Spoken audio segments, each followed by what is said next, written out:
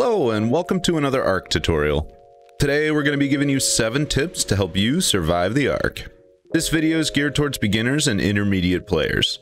If you haven't played the game at all and don't know where to start, check out my beginner's guide and come back to this video. Before we jump into these tips, I want to let you know I stream Ark every Wednesday, Thursday, and Saturday, as well as variety content on Sundays and Tuesdays. All that happens on Twitch at 8 p.m. Central Time. I'll leave links for that in the description if you're interested. Otherwise, let's jump into the video. The first tip I want to talk about today is the utilization of farms. Farms are pretty underrated in Ark for whatever reason, but they'll definitely help you get the items you need to craft new recipes while keeping up with the high demand of narcotics and medical brews your tribe may need. Not only that, but farms are an absolutely fantastic way to begin getting kibble for dinos. There are 3 different sizes of crop plots you can get: small, medium, and large. Large crop plots will produce higher yields and be able to grow you whatever seed you need. They do take more resources, but I don't see a purpose behind getting anything smaller than a large crop plot other than saving some space. Crop plots require irrigation and fertilizer to begin the growth process. You can use your poop and your dino's poop to fertilize your crop plots, but that's pretty inefficient to be honest. You can get yourself a dung beetle, put it on wandering, and give it all your poop so it can make you some fertilizer. Additionally, you can use a toilet to make fertilizer, but I find having a few dung beetles around is an easier way to get enough fertilizer. Since crops require irrigation, you're going to need an irrigation pipeline to keep your plants healthy. These are pretty simple to make, but they're a bit tedious due to Ark's snap point mechanics. If you do plan on making a farm, I personally recommend putting said farm inside a greenhouse. Using a greenhouse can give you up to 300% crop growth speed if used properly, and it'll make your life easier when you need special recipes in a pinch. The second tip I have for you today is about loot drops. Loot drops are all over the place, and you can find a ton of really good gear in them. I find that a lot of new players won't take the time to locate these drops, which means they're missing out on really high quality stuff. Of course, you have to be at a certain level to get certain drops, but as time goes on, you'll be able to access more and more of these loot drops, which will end up getting you better and better gear. Make sure you loot these drops as often as possible. The difference between a primitive crossbow and an ascendant crossbow is immense and can save you lots of time and resources for your next goal. I found that caves and ocean drops give access to higher quality loot like better flak armor and better guns, so make sure you're exploring thoroughly to get everything you can. When it comes to loot drops, the color matters. The quality goes from worst to best in this order: white, which unlocks at level 3, green at level 15, blue at level 25, purple at level 35, yellow at level 45, red at level 60, and deep sea at level 80. Both caves and the deep ocean are very dangerous places. If you've never been deep within either of them, make sure you check out my caving video and my ocean creatures video before you die an avoidable death. The next tip I have for beginners is to tame a shitload of dinos. If you have under 100 hours in the game, I recommend taming basically everything you see until you have a really solid grasp on which dino does what. Dinos are the key to success on the Ark, and you're not going to survive long without them.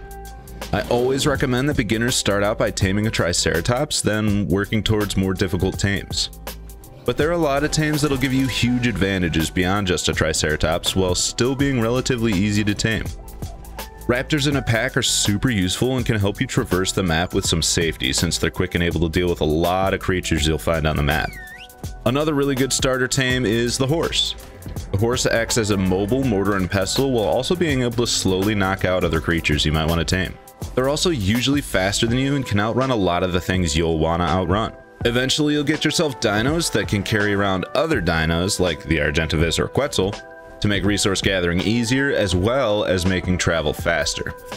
Don't be afraid to tame some of the really powerful dinos you see around the map. There are loads of trap designs that you can use to make taming the big ones really easy. I use this trap for medium-sized dinos like the Therizinosaurus, and this trap for large dinos like the Rex and the Bronto. I highly recommend trapping anything you're trying to tame, even the Triceratops. It keeps you so much safer and can give you a huge advantage during the taming process. Anyway, if you're looking for taming tips, I have a video for that. Many dinos you'll find around the map are really good at one thing. For example, the Anki specializes in gathering metal with a 75% weight reduction. The Doedicurus specials in gathering stone with a 75% weight reduction. There are all sorts of dinos just like this out there that can really make life easier when you're surviving, but those are really obvious tips that pretty much everyone knows about. What I really mean by dino specialization is using dinos with multiple specialties in different ways. Like the Theory, it can gather berries and fiber quickly, and it can gather wood and thatch quickly. It's also a pretty powerful tame that you can use to raid bases and beat bosses with, as well as just use it for general protection throughout the arc. When you find dinos that are good at many things like the Theory, get a lot of them and make one your berry and fiber collector while you make another your wood and thatch collector, and then, you know, use another 2 or 3 or 15 for raids and bosses. If you are trying to do a boss, then you'll want a ton of dinos with the same stats, particularly high melee damage and health, but that's a conversation for another video. The next tip today is about resources. On every map, there's usually a place to find valuable resources that you'll need in great abundance. Things like crystal, obsidian, cementing paste, and silica pearls are things you'll need all the time. You'd be wise to find these locations and collect their resources as frequently as possible, especially if you're playing unofficial, since other people will want to collect those resources too. Be careful if you're unofficial though, because there are a lot of people that patrol these locations just to find you and kill you. But either way, they're really great spots. Take Ragnarok for example. There's a long line of silica pearls through this river that are pretty safe to collect and will get you stacks of silica pearls to make electronics. There are also these beaver dams that'll provide you with thousands of cementing paste in one trip that'll help you make metal structures, polymer, and explosives. These are some of the most valuable resources in the game, so getting them in abundance is going to make crafting important items less of a pain. I recommend checking out the Arc Wiki again if you're wanting to find an abundance of resources on the maps you prefer, but exploring the map is a fun way to find cool base locations as well as these high value items. We're on to tip number 6, which is exploring caves. Caves are dangerous locations, absolutely chock full of valuable resources and high level loot drops. Not only are these caves a really good way to keep yourself interested in Ark, but you can get so much value out of them. You'll find that there are caves that are completely empty, just hollowed out pieces of land that are good for building a hidden base. There are other caves that are much more important, however, like progression caves. Progression caves are caves that hold artifacts that you'll need to collect in order to beat bosses and unlock tech gear. There are some caves that require you to solve challenging puzzles before moving on and finding the artifact. This cave on Ragnarok is a perfect example of that. You have to press all these buttons in a certain order to unlock a door, and once you do that, you have to figure out how to get past this statue that throws fireballs at you if you step foot in its area. As you can imagine, the loot in this cave is great, mainly because you get artifacts that I mentioned earlier. Not all progression caves are puzzles though. Many caves require you to use grappling hooks and parachutes to get around, others require you to swim underwater to find the treasures within. Most progression caves have many loot drops that I recommend taking the time to collect. If you don't remember from tip number 2, loot drops can give you some pretty spectacular gear that'll give you an edge. The last tip I have for you today is about exploring the ocean. The ocean is vast. It can sometimes feel bigger than all the land on the map combined, which discourages a lot of players from exploring. Not only that, but the ocean is full of some of the most savage creatures you can imagine, like the Tusoteuthis, Piranha, and Megalodon, to mention a few. As you can expect, there are a lot of high value resources to collect in the ocean given its difficulty, but expect to find creatures in the depths that'll help you greatly when you're exploring. The best loot drops can be found at the bottom of the ocean, so getting down there should be a mission of yours if you're trying to be the best player on the map.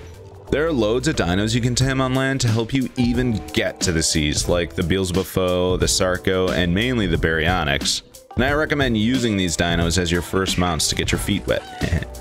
Getting these dinos and moving on to bigger dinos throughout the depths will make it so easy for you to get to these drops.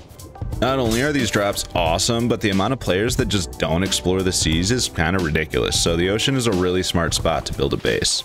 Just get yourself some scuba gear and you'll be able to survive down there pretty easily. Some of the best caves are located underwater too. They look so cool and there are a lot of unique things about them.